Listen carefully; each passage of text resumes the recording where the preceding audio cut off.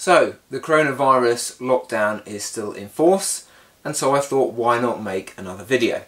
And this time I'm going to do a teardown of my Sidemount rebreather.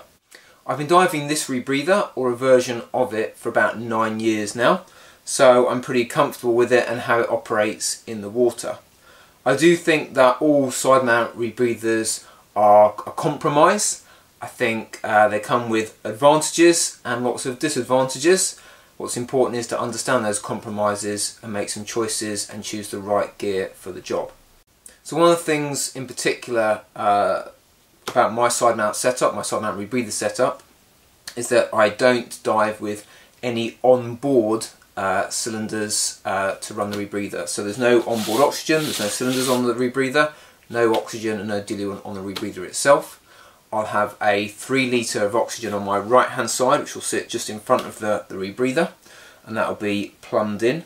And then I'll have at least 1 cylinder, maybe 2 cylinders on the left hand side as diluent. And if it's a single cylinder, that cylinder will have a Y valve, one regulator running the rebreather, the other one for bailout.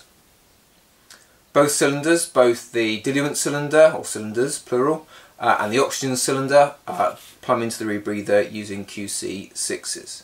So everything's off board. I really like that, and what it means is this rebreather is pretty lightweight. It's quite easy to move around, and the system's very modular. When I get in the water, plumb everything in, and I'm good to go.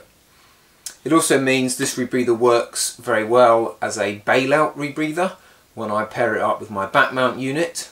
And in that case I will use the oxygen from the back mounted rebreather to feed this, and the diluent, my offboard dill, which is again the same dill I'm using to the back mount rebreather, that offboard dill will also cross connect into the Sidemount unit. So I quite like having this completely independent, no cylinders on it, very modular, very flexible system. The other thing, because it's then not very heavy, and I've got 1.5 kilo of lead on it, but it's quite light. The other advantage of that is that when I'm wearing it in the water, it will happily move up and down with my breathing. So I find that's a really good system for nice work of breathing. Have a light rebreather that actually moves up and down as you breathe in and out. So let's have a look at the unit itself. So let's start up at the top here. Let's start up with the mouthpiece. It's a Jewell mouthpiece, the French lateral rebreather. So I've been using this mouthpiece, since I got the rebreather, since I put the rebreather together quite a few years ago. So I really like the Jewell mouthpiece. I got this well before kind of custom Sidemount DSVs were available. So a lot of those custom Sidemount DSVs actually have the hoses coming out at an angle. So the hoses will come down under your arm, but the way in which this is configured means the hoses come out the side and then sort of do a bit of a kink before they go into the unit. One of the things is that I have actually put some lead flashing on the hoses just to give them a bit of weight. And for quite a few years I was struggling to get the DSV to sit in my mouth comfortably.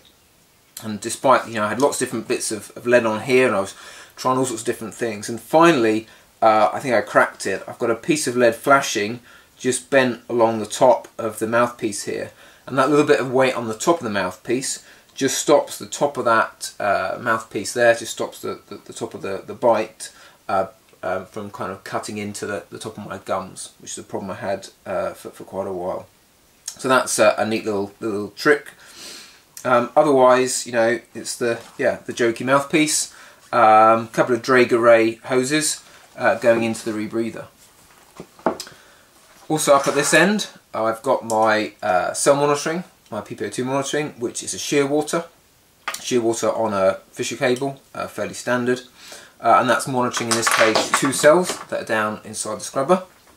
And you can also see up the top end here one of the QC6s coming out, QC6 with a flow stop, and that QC6 runs up to the ADV, which is just sitting on the top here.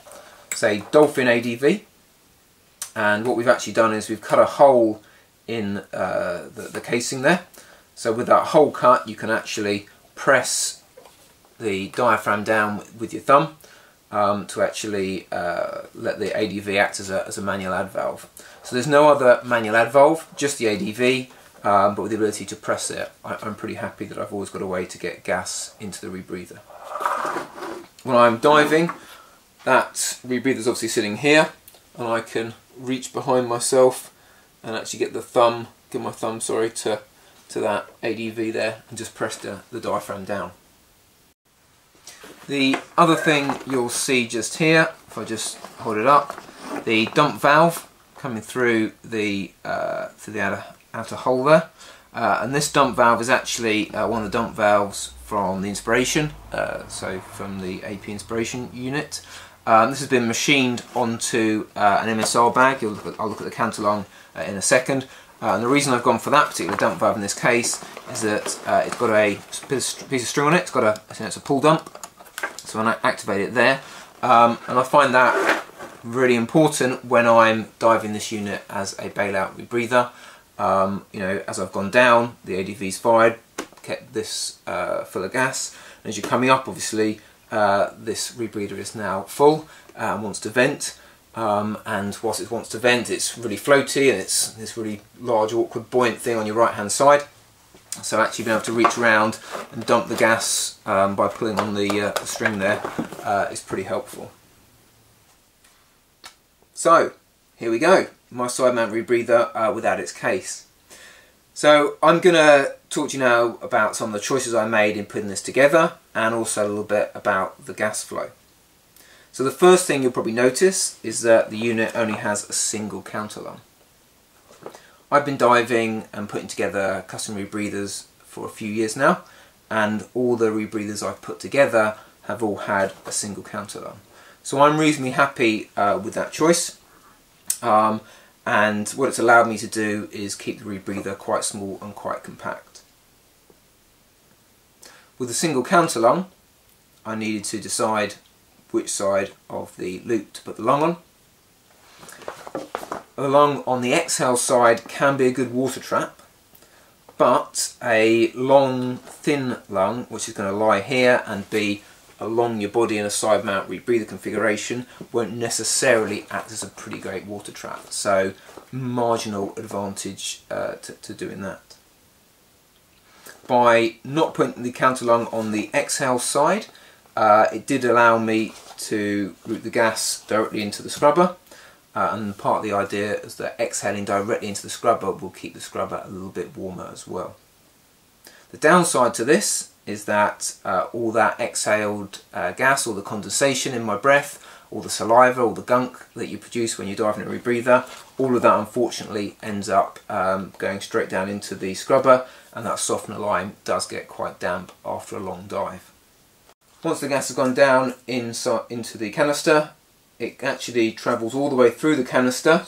There's a dip tube, a pipe that it passes through, reaches the end, the base here, and then passes through the scrubber material, past the face of the two cells that are inside the rebreather, and then into the counterlung. Talked about the ADV here, the Dolphin ADV with its accessible button, and then from there just up into the mouthpiece. The counterlung itself is just an MSR bag, so you know, a bag designed as a water bladder. That MSR bag then has various P-ports, Drager P-ports in. One of my favourite bits of kit, nice and easy to fit those into kind of any bladder and customise it to turn it into a counterlung. And then what would have been the lid for the water bladder, that's modified so that it takes the dump valve. The dump valve itself just goes into the cap, and then screw the whole lot together.